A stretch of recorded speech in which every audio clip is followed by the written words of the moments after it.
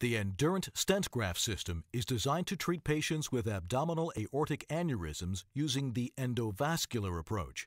When placed within the aneurysm, the Endurant stent graft provides a permanent alternative conduit for blood flow within the patient's vasculature, thereby providing a minimally invasive alternative treatment choice in lieu of open surgery. The Endurant stent graft system has been specifically designed to perform in patients with challenging anatomies, such as those with short or angulated infrarenal aortic necks and tortuous or small iliac arteries. The Endurant delivery system is based on the easy-to-use accelerant delivery system with an added tip release mechanism. Prior to using the Endurant stent graft system, please review the instructions for use to obtain a detailed list of indications, warnings, precautions, and potential adverse events. Place the Endurant aortic delivery system containing a bifurcated stent graft over the guide wire. Wet the graft cover of the delivery system to activate the hydrophilic coating before inserting it into the vasculature. Slowly insert the delivery system until the proximal most stent and the radiopaque markers are visualized in the aortic neck. There are 4 radiopaque markers at the proximal end of the stent graft fabric. The edge of the graft fabric is 1 mm above the top edge of the radiopaque markers. Adjust the position of the bifurcated stent graft such that the top edge of the graft fabric is just below the lowest renal artery. There is also a flow divider marker at the center of the bifurcation and a marker at the end of the contralateral stub leg. Use the marker on the contralateral stub leg to locate the contralateral gate before deployment. With one hand on the front grip, hold the Endurant aortic delivery system stationary. Next, slowly withdraw the graft cover with the other hand by rotating the slider counterclockwise in the direction of the arrow until 2 to 3 of the covered stents have been deployed. Use angiography to verify the position of the stent graft in relation to the renal arteries. If needed, gently move the entire delivery system proximally or distally until the proximal end of the graft material is even with the distal edge of the lowest renal artery. While continuing to hold the delivery system stationary, slowly rotate the slider counterclockwise until the graft cover is withdrawn to the point that the contralateral stub leg is released from the delivery sheath. Use angiography to verify the position of the bifurcated stent graft in relation to the renal arteries. Continue to hold the delivery system stationary with one hand on the front grip. With the other hand, rotate the back end wheel clockwise in the direction of the arrows to release the suprarenal stent with anchoring pins. Continue turning the back end wheel until all parts of the suprarenal stent are completely clear from the spindle of the delivery system.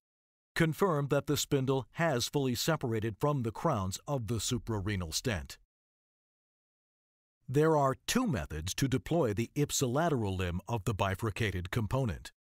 Either continue to rotate the slider counterclockwise, or while holding the front grip of the delivery system stationary, use your thumb to pull the trigger on the slider and pull the slider back all the way until the distal stent of the ipsilateral limb is completely deployed.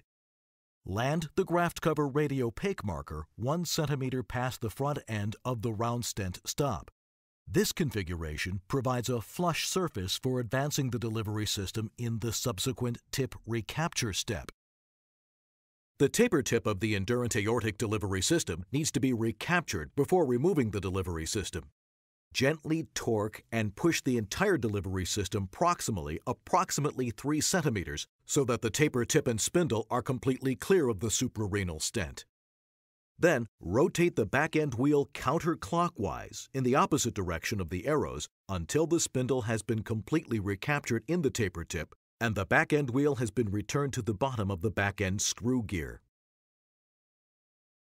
To configure for removal, continue to hold the delivery system with one hand on the front grip and the other on the slider. Gently torque and withdraw the delivery system until the spindle is retracted into the fabric portion of the stent graft. Pull back the slider trigger and hold the slider stationary while bringing the front grip to the slider. Gently remove the delivery system using fluoroscopy to ensure that the stent graft does not move during withdrawal.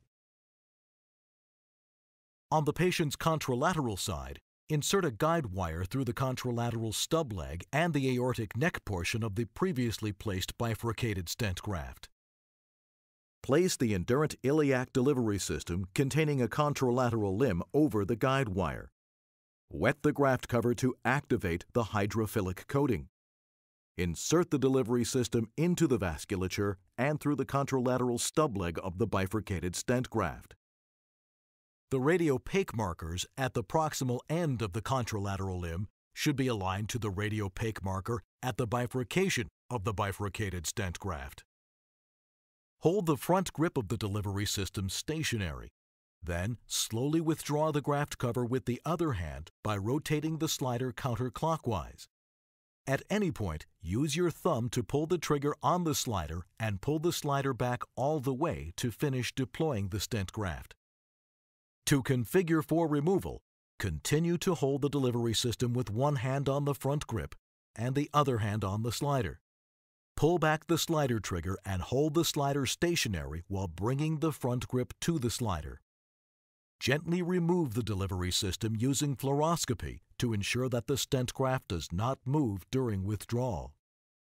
The Reliant stent graft balloon catheter, packaged separately, may be used to remove wrinkles and folds from the graft material as needed and to model the stent graft to the vessel wall. After consulting Reliant's instructions for use, move to advance the Reliant balloon over the guide wire to the target location. Next, inflate the Reliant balloon with contrast solution and model the stent graft to the vessel wall.